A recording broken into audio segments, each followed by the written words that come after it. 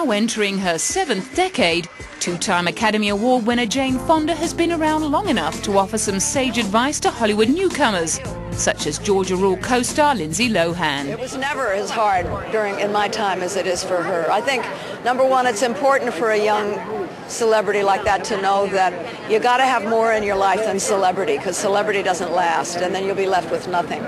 And the other thing is, it's not a dress rehearsal. You know, this is life, and you know, if you blow it, you may not get another chance. Jane won her first Oscar playing a prostitute in 1971's Klute. She won another 7 years later for Coming Home. Head of her own production company, many of her films have reflected her political views, and her 1980 feminist comedy 9 to 5 still resonated with audiences 25 years on. It makes me real happy that it's had this kind of life. You know, it doesn't surprise me, but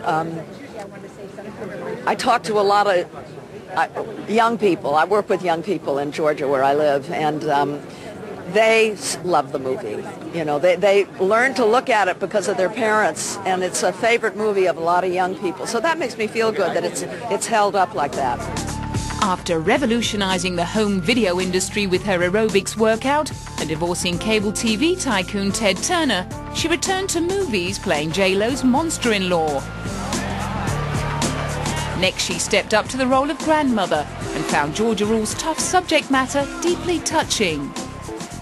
I felt some of the same things that I felt while I was, makes me emotional, when I was doing On Golden Pond. You know, it's about healing and forgiveness where there's been dysfunction, and don't we all know about dysfunction? So it's quite universal.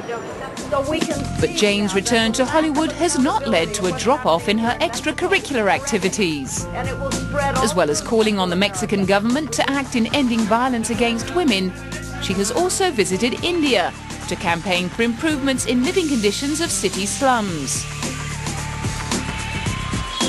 She's also written an autobiography. And as a much more glamorous sideline, she's been lending her face to a range of age-defying products by cosmetics giant L'Oreal.